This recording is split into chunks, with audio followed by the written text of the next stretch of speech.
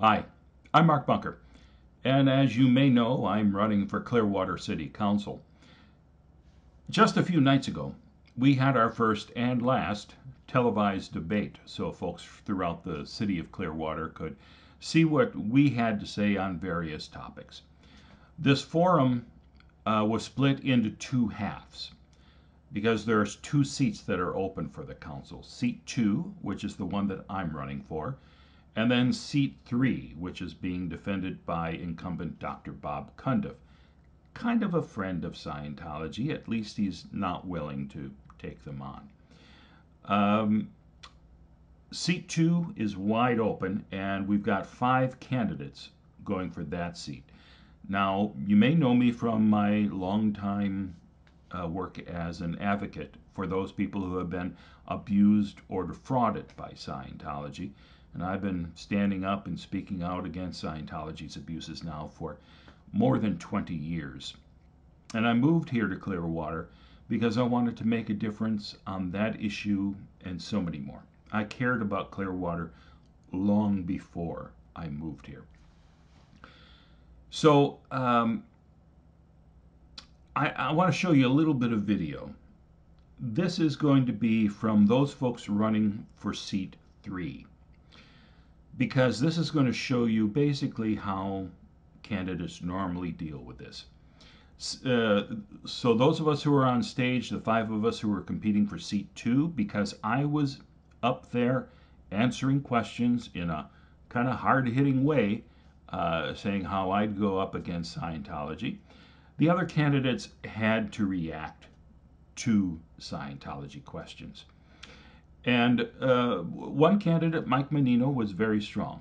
But I want to point out, and this is no slam on Mike because he's a good guy and I like him. But if I weren't up there, would he have taken them on the way he did?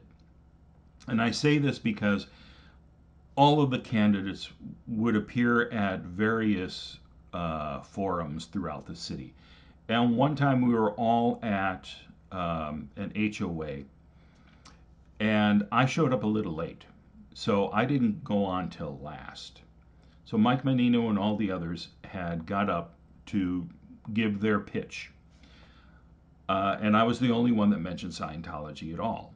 I know that because people came up to me afterwards. Multiple people said, "Thank God you're here, because we kept waiting for somebody to bring up the elephant in the room.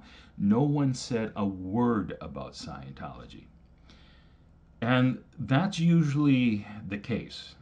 Politicians think it's the kiss of death to go up against them. Me being in the race has forced them to at least address this issue as a serious issue. It's not the biggest problem in Clearwater, but it's the biggest problem that no one is willing to talk about or do anything about.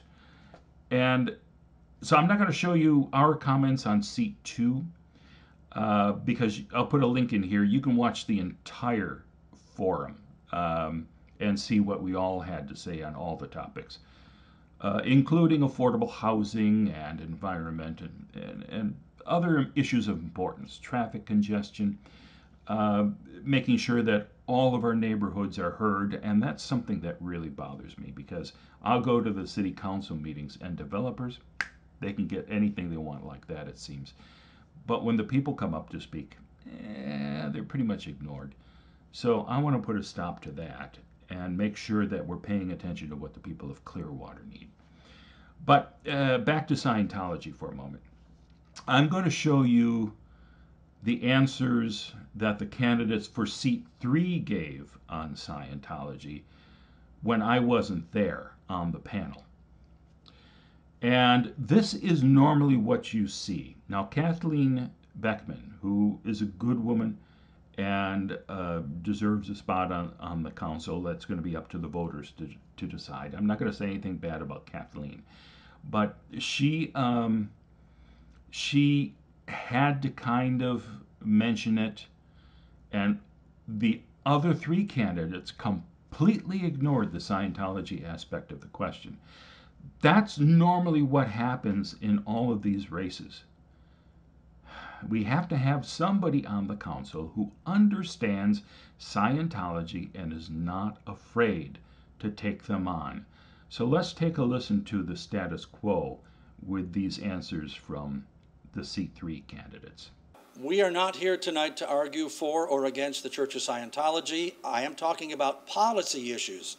If the city is going to grow, a study commissioned by the city says that you need people living downtown year-round, not just seasonal. Given people's fear of the presence of Scientology and also steep rental and purchase prices, is that even possible? And we'll start up with Ms. Beckman.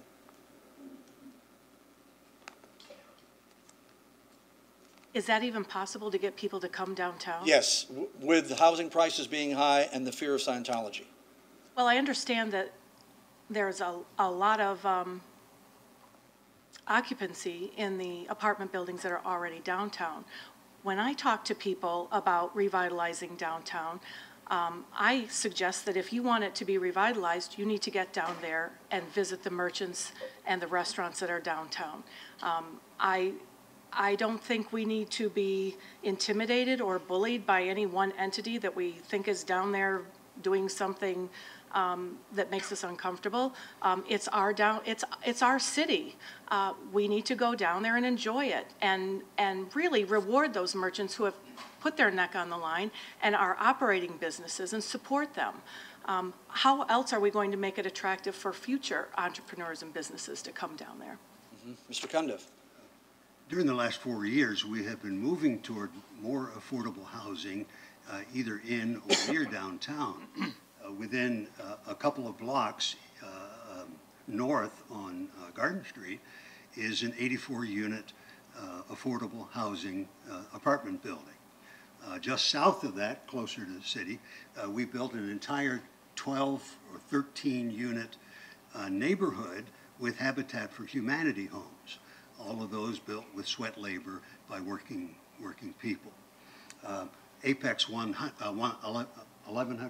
Apex 1100, I think it is, has opened up. It's luxury apartments, but it's hundreds of apartments that are cheaper than the condos because they are rentals. Across the street, also apartments have opened up in Nolan, also not cheap. But downtown, we've just voted a couple of weeks ago for a 80-plus unit of affordable housing. Okay. Mr. Elias. When I go to Dunedin, and when people from Clearwater go to Dunedin, we see people everywhere, on the streets, on the sidewalks, weekends, and I think, why can't we have that kind of activity in downtown Clearwater? One of the issues, I think, is the fact that we have so many people who are working on the beach and working in downtown. They live in Pasco County. They live in Hillsborough County. They have to travel all of that time to come down here where there are no living accommodations. So I think the issue of affordable housing is significant, and we need to be able to say, let's bring people downtown. We have the luxury apartments. We have the high-end living accommodations. Let's begin to take care of those people who serve us every single day and bring them downtown so that we have a thriving downtown like the other communities that surround us. Mr. Thomas. Yes. Professionally, I work as a senior human resources director for a long-term care facility. So I see every day, I give people jobs. That's what I do for a living. So I see people where the people come from. And like many others said, many of them come from outside of the area, Pasco County, Hillsborough even, because they can't afford to live in Clearwater. It's important that we do something about affordable housing in our downtown and throughout the city itself. We need to make sure that we are giving incentives for developers that want to build complexes that would portionize some of the units to affordable housing. I think that's key to the success of bringing people downtown because they all can't afford a luxury apartment.